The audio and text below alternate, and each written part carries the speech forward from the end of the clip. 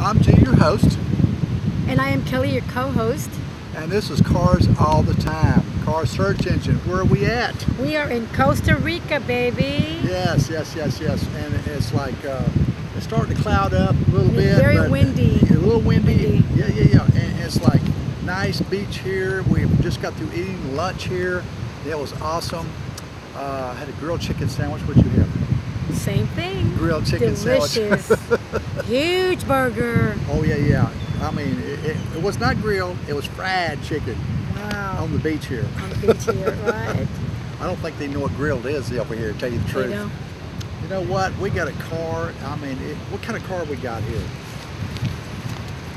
We got a Bugatti Veryon. Woo, a hybrid monster. That is one gorgeous car.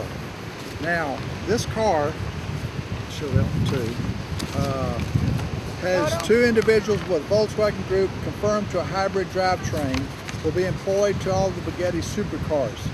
Bugatti's new CEO, Wolfgang, apparently favors the idea of a hybrid setup in the next model. This is according to sources. Predictably, okay, let's see what we got here. Let me see what we got over here.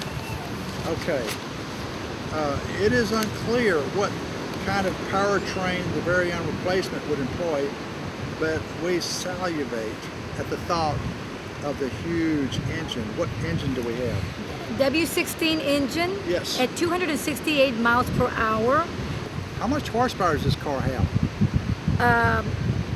1,500 horsepower. Wow. Now, the cost has got to be unreal. The cost got to be expensive on this car. What's the car cost on this car? 1,500,000. Yes, wow, it's a lot of money. Now, the speed on this car has got to be really fast. How fast is this car going? It goes 268 miles per hour. Can you believe that? That is really fast. It's like, that's faster than your bicycle.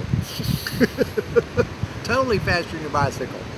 And it's like, I want one in my garage today. I want one. We just can't afford it. Too expensive. That's right. Now, we're going to be talking more about this Bugatti down the road.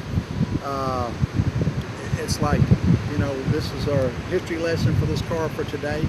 And it's like, I think we need to go to the beach. Yep. So we need to sign off. We're fixing to be out of here. See ya.